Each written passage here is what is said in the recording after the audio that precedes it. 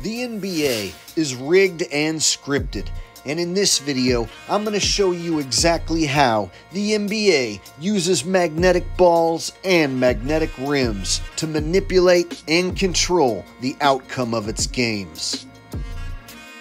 Imagine with the press of a button or a flip of a switch, you could control whether any player makes any shot or whether any player misses any shot. That's exactly the technology that is in place in the NBA today. It ain't magic, it's magnets.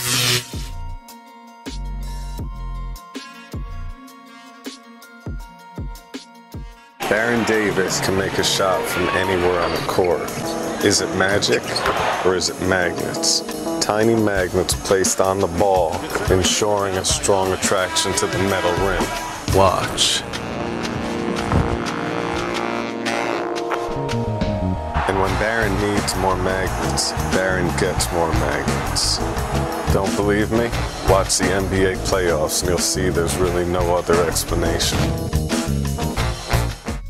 In this commercial from 2007, the NBA openly admits to using magnetic rims and magnetic balls, and at the same time, they openly mock their audience and make it appear as if it's nothing more than a joke.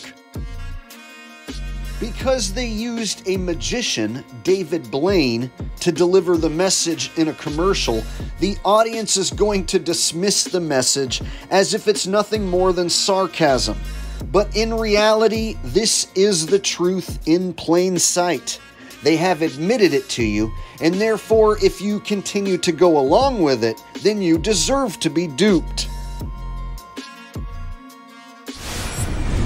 Currently, the NBA is using two different forms of highly advanced technology in conjunction with one another. One of these forms of technology is magnetic technology. When people first hear magnetic technology is in the balls, they think, oh, well, the ball would have to be made of metal. The ball would have to be a solid magnet. The ball would be too heavy. None of these things are true, and I'm going to prove the technology does exist, and the ball doesn't have to be made of magnetic material. This is the world's strongest magnet, capable of sucking objects in, generating electric current, and levitating non-magnetic objects. This electromagnet creates a magnetic field of 45 Tesla, so nearly 1,000,000 times Earth's magnetic field. We're going to experiment with a magnetic field that extends above and around the magnet on this platform. We cut open a Nerf football and put in a couple steel washers, and sure enough, it's easy to tell which ball contains the washers.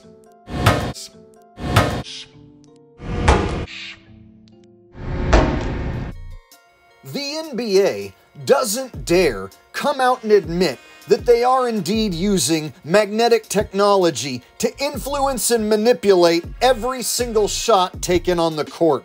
However, they openly admit to using a different form of highly advanced technology. Believe it or not, the NBA actually admits that they use military-grade missile guidance technology.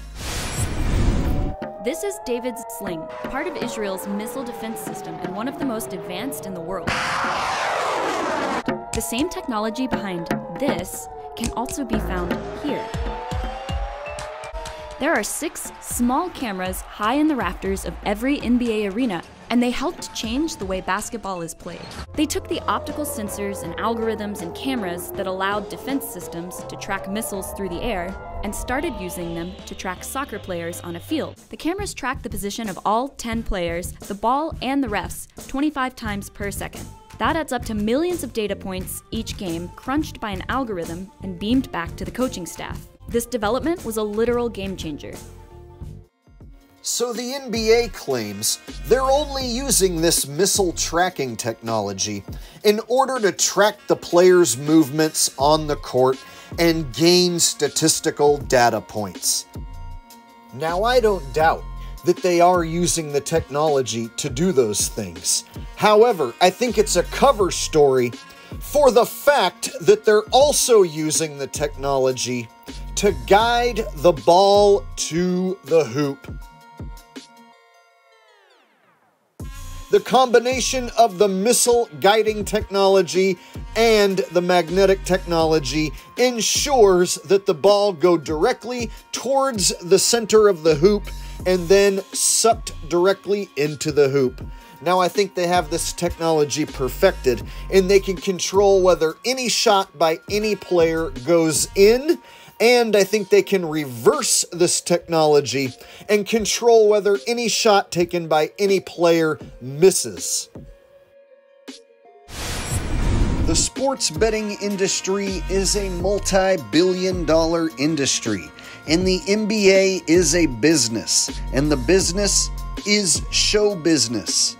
Between the NBA and the Vegas sports books, they stand to make the most money by rigging the games and controlling the outcomes than they do leaving the outcomes to chance. So what that means is it's in the best interest of the NBA for not only maximum entertainment value, but for maximum profit for them to script their games. Not only is it completely legal for the NBA to script their own games, there's literally no reason for them not to do it. Some people think that games are only rigged by the refs, and that all you need to do is just have the refs make certain calls and screw over a team, and that's how they rig the games. No, all the players are in on it. All the players know that it's an entertainment business, and they don't care about winning or losing because they know it's not a legitimate sports contest. They only care about making their big fat paycheck, and they make a big fat paycheck to keep their mouth closed about the inner workings of the business and the fact that it's rigged and scripted. The smoking gun proof that the NBA is indeed using magnetic balls and magnetic rims is the fact that all these balls keep getting stuck on the rim. Some of them look so completely unnatural. They look so manipulated that you could go out in your driveway and shoot hoops 1,000,000 times every single day, and you will never get one to stick to the rim the way some of these shots in the NBA are sticking to the rim. Not just the rim, but also on top of the backboard.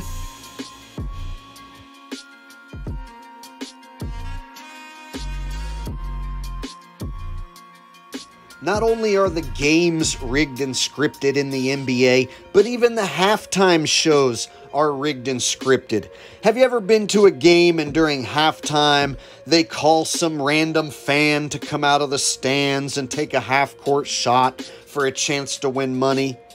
They can plant an actor in the stands who they call out on the floor to take the half-court shot, and they can turn the magnets on, have him miraculously make what appears to be a magical shot, have the crowd go crazy, and the whole thing can be a scripted show, and nobody is the wiser.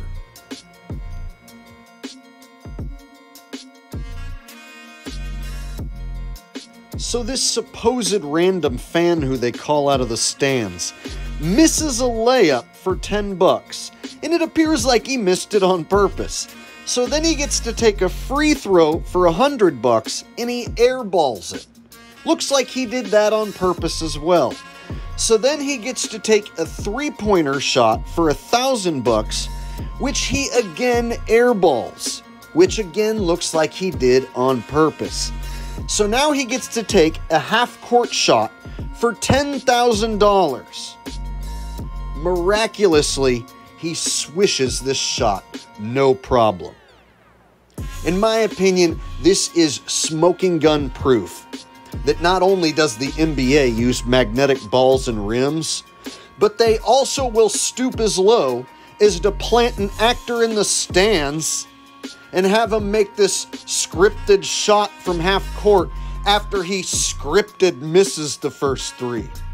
If that evidence isn't convincing enough for you, I have one more clip to show you, and if you don't agree that the NBA is using magnetic rims and balls after seeing this, then you are meant to be a sleeping sheep forever.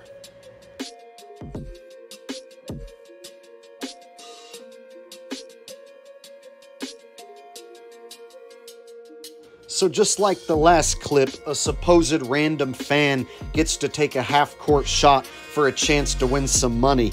Except this time, it sticks to the back of the rim.